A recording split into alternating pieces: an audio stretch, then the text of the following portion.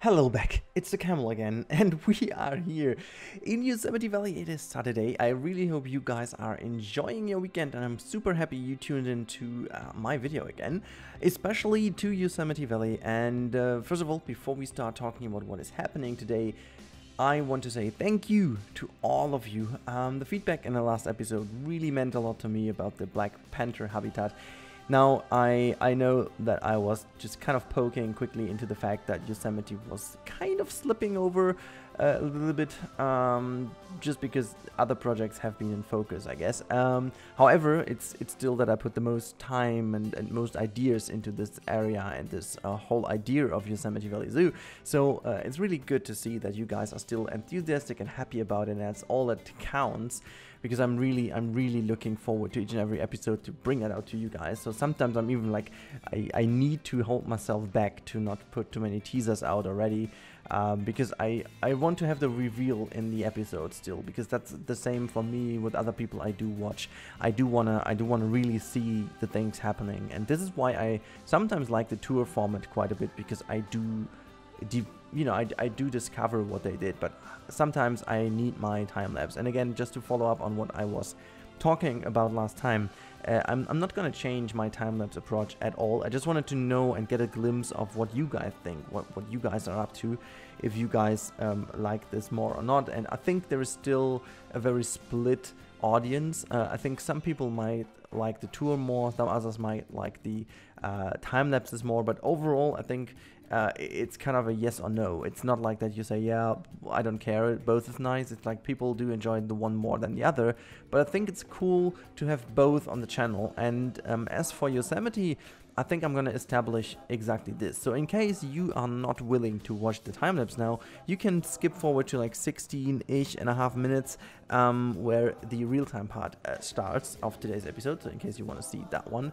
For the other one, stick around, we're gonna talk you through this wonderful build. And I'm gonna say it is wonderful, even though it was hilarious and absolutely freaking shit for me. Like, it was really tedious. That was I love the work in the dome, but it's, oh my god, it is such a tedious work, because you can see already I'm going to build this archway, which is in fact connecting one dome with the other, and we do have to do it another time, which I'm not like looking forward to at all, because it, as you can see, it is quite a lot of work to make it look good and to make it look interesting and to still manage to cover up the ugly edges where the dome connects without even make it feel out of place. And I did change this really a lot of times, and I didn't even show you my very poor attempts at the very beginning before I went with the final design. I completely left them out.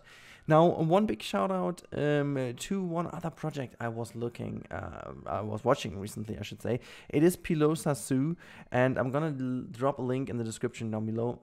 It is absolutely fantastic. It's a very cool project, and the zoo is absolutely inspiring. And there are a few things I wanna steal for the future. I'm not gonna steal it, but I'm taking inspiration from it. Okay, so that's how you call it. No, but I really think you guys should check it out. Again, I put it in the link in the description, as there will be also another link which we're going to talk about a bit later in this episode. But now let's continue our talk about the dome. Now, as you've seen, the major archway is done, but I still had something that was poking me quite a bit in the couple last days while I was doing the panther habitat. I was always going back to the dome, and I think I was the whole time knowing that already, but I felt it also, that the dome is missing a proper fooder. There was no real foundation to the dome that would necessarily be there, because otherwise the dome would be totally undersupported, and there's like no chance that glass would just go straight into the bottom, like without having some kind of concrete or whatever, asphalt, tarmac, or whatever there is to hold it. But you definitely needed something to make sure that is. And main reason why I needed to put it in anyways was that I needed to sink the dome in. I think for those of you who have seen the lady designer's tropical dome build in her city zoo, they will know that this is a really great trick to make this whole thing appear bigger than it actually is. Because the moment you sink the whole area in, you're gonna get some more space towards the top. And some of the trees are pretty high and pretty big in terms of their overall size and how much they spread to the left and to the right, and you know, the overall radius is also quite big. And so what you want to have is, obviously you want to have the widest area of the dome on the level where you would potentially have the crown of your tree. Now that's what I was doing, and then I ran into the issue that I still wanted to have an underwater viewing for the Pygmy Hippo, which is the animal of our day of today's episode. I think that was one of the most voted animals for this dome anyways in the comments, so I think people should be happy with this addition. Also, as I said, I needed to make this tank over here. The tank design really helped me to bring the animal up into a perspective that people could have an underwater viewing without making it feel out of place, because if I would have gone that deep into the ground to make sure that people see it, I would actually like totally run into the issue that this whole slope is way too steep for the people to go down. Like we will have a staircase in the end, which is still a bit deep and a bit steep, but there is no way around it. I gotta have to admit that at some point I'm just sick of the slopes that, you know, the game offers with the stairs. Like there's, you know, when you build a stair, there is a stair, and you can get rid of this by using the newly added options in the latest patch, where you can basically have a half-meter step to go down. It's still very finicky, and in some places you just do not have the control to make it really look exactly like you want to have it. And honestly, I don't want to spend that much time on it here. I will do this in the future in Koali and maybe also in my Sky Gardens, just because it's a bit of a smaller scope. But I don't want to, unnecessarily slow the progress of Yosemite down by just looking into one staircase that might potentially need, let's say, 2 degrees less of an angle. And I think, there might be some people within you guys in the comments that are totally sucking these realistic elements, and let me just tell you, there will be one of the things that might make you satisfy at the end of this episode, not about stairs but something else. And I think I'm gonna just keep adding very realistic elements whenever I can. But some of the things, and this is by the way the stair I was talking about, as you can see, I was trying to get a bit of a better shape in, and it's, it is very much on the verge of being okay-ish, but it's not. However, it's kind of, it is the way it is, and I don't want to stress it even more now, because the path tool has always been a little bit of a tricky thing to do. And again, either way, you're so much into it that you do spend the time, or you're just like me now and just like, don't let it block your creativity and just leave it as it is and just go with it if you are somewhat happy. And that's what I will do with this over here, certainly. And I'm just going for really the progress of the dome, and maybe, who knows, at the very end of the dome I might have the patience to look back into it and just make it look better. That's the target I do still have. But I think it, you will see at the end when we do the real-time part, it kind of embeds nicely. Yes, indeed it is a steep little staircase over here, but it does embed nicely into the overall environment. And then it was time to bring in our little friends, the Pygmy Hippo, which is not the pigeon hippo. Just gonna say that because that was my weird pronunciation at the very beginning, and since then we have this everlasting meme in my channel that I am the Mexican camel that likes pigeon hippos quite a bit. And the little someone called Useless Idea has created a pigeon hippo image. And I still remember that I was lying on my floor crying for an hour of laughter because that was just too hilarious. And yeah, that's kind of the backstory for those of you who don't know. But it's the Pygmy Hippo. It's not the pigeon hippo, even though I would like to see a pigeon hippo at some time in real life. It's not. It's just forget what I just said, okay? Just forget it. Never happened. But yeah, we are going into a bit more of the actual work that has to be done. And before we talk about the foliage in here, I just want to stress one point, which is very important also for you to understand the scope of the next upcoming episodes. Like, the one thing that is really interesting about these builds is that it takes a long time to get into it with the layout of the pathing, with the layout of the habitat, where you want to have certain elements of it, where is the you know, where is the recreation area going, where's the shelter going, where's the actual pond going, where's, you know, I'm really thinking where I put these things to not only make it look nice, but also make sure that the animal is traversing through the habitat quite a bit. So there are a lot of things you need to consider, and this takes time. And after you have basically the main setup of the habitat, the progress is so much quicker, and you will even see that in the habitat. Like, over half of the time lapse has gone into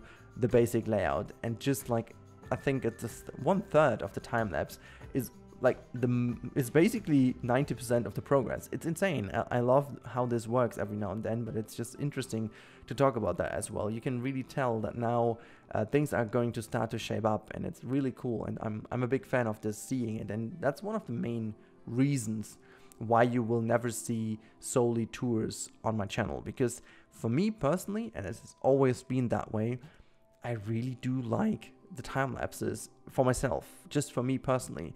Like, I always keep telling the story that my very first moment I got in connection with Frontier, when I didn't even had a YouTube channel. They asked me if I have some images or if I can send the save file, and for some awkward reasons I even had a footage of it, because I used to record my stuff even before I was doing YouTube. I was just recording it for myself. Like, I know it might be even more awkward now, and it might be very strange, and looking back at it, it's pretty much weird, it is, but I just like to just throw that into the VLC player and just like play on 8x speed and just see things happening. I did this especially with Minecraft back then, to see how things developed in Minecraft. And when I started playing Planet Coaster Alpha back then, I still did this, just out of an old habit.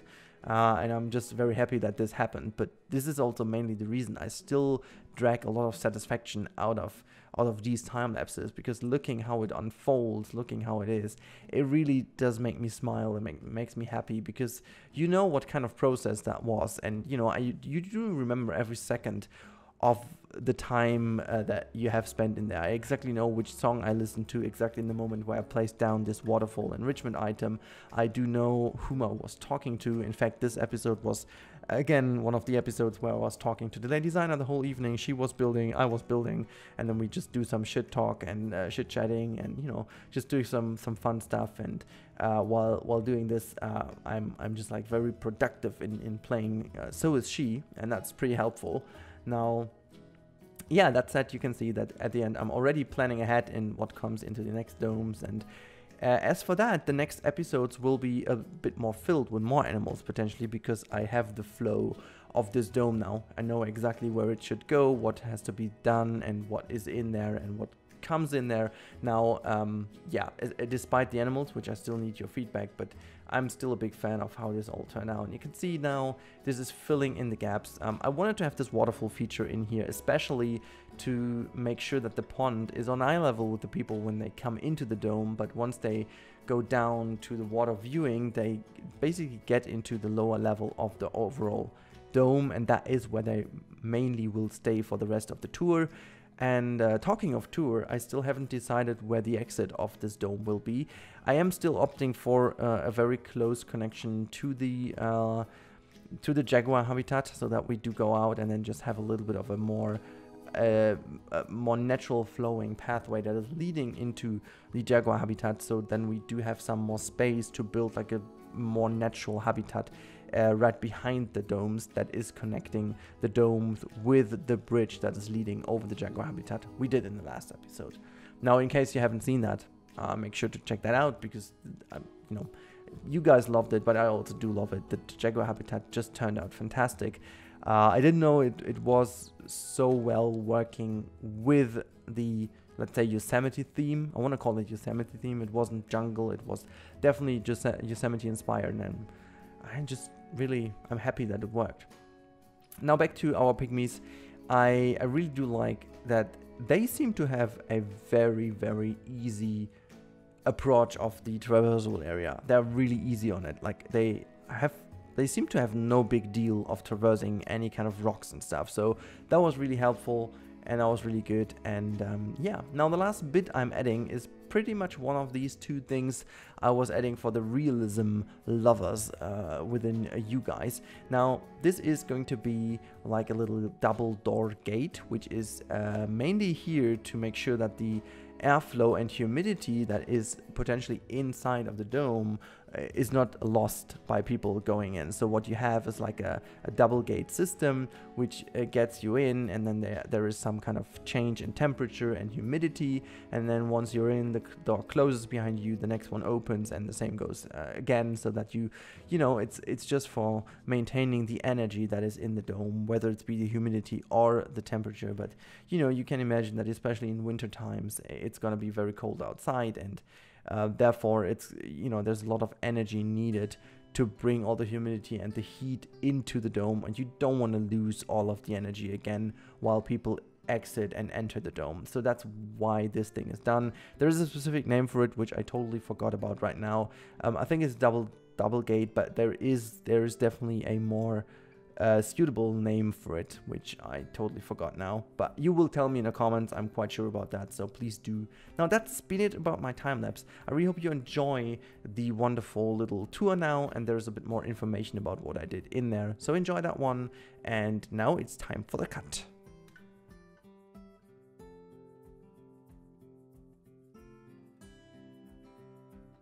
Alrighty, as promised, we are in the real-time part. Now, as we've talked a lot about the progress in today's episode and the dome itself and blah blah blah, we are finally in the game, and I think I haven't actually unpaused the game. There we go.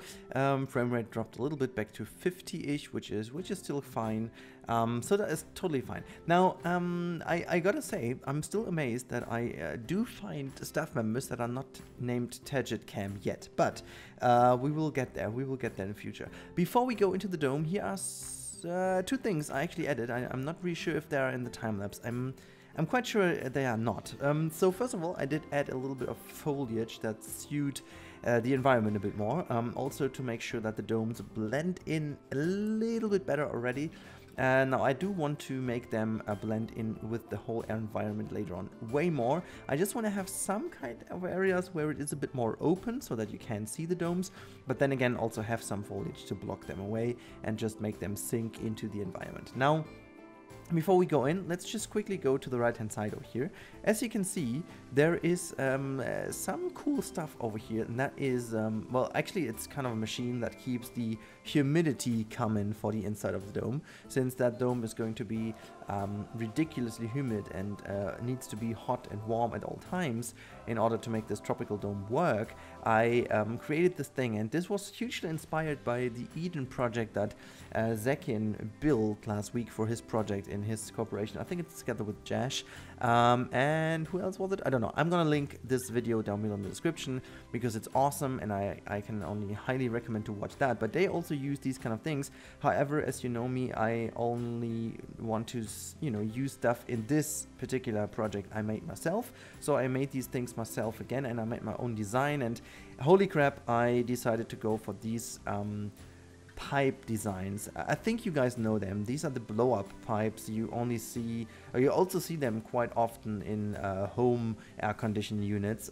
This one is a bit bigger though, and this looks a bit more like these scrap things. The cool thing about these is you can really boil them together to a very small plastic-ish thing you can put into a luggage or whatever in your car, and you just need to drag it out. They're very light, but they do transfer the humid air quite nicely indeed.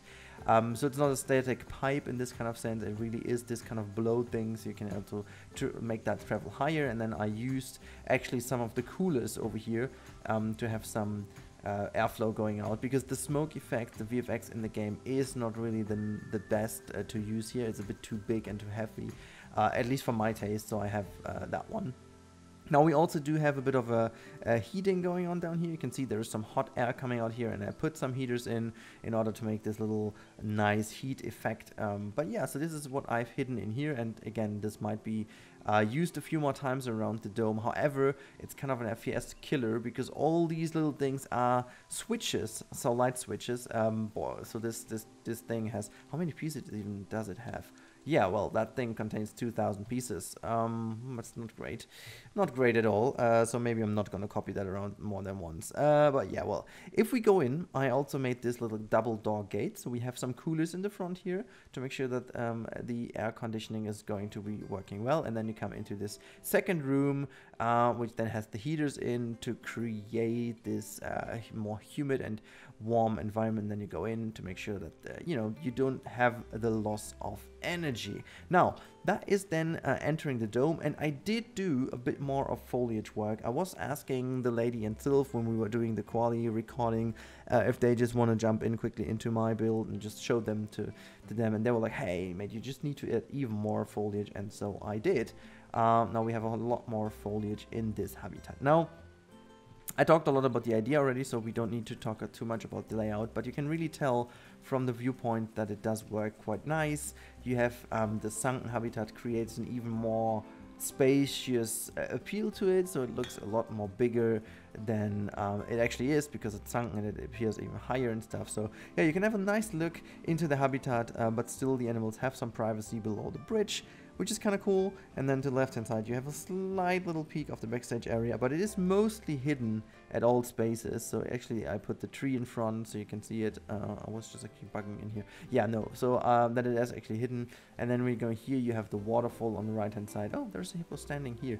Look, the Pygmy Hippo just standing here. So they use all the spaces. The traversal area is all fine. It's not really a big deal for them. And so yeah, if we just go further, we can just go down the staircase over here. So this will be, as I said, that will be the area for capuchin monkeys and some other animals in here as well. I guess this dome is for the Nile monitor and the capuchin monkeys. I'm not really sure how I will do this, but there is enough space here to do it. I will definitely find a way of doing it. Now, yeah, you can see this is an open little river down here, but the animals cannot go through because of the elephant grass, so it's a kind of a natural border. And then over here you have the underwater viewing for the Pygmy hippos in case they decide to go underwater, which they in fact don't really do that often.